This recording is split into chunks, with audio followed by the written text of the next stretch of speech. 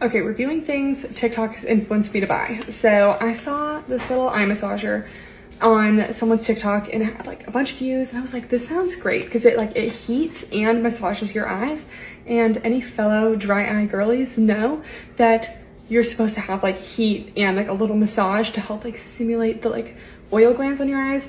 Usually like a hot compress is the best, but my sink doesn't get very hot, so we don't do a lot of compresses like we should.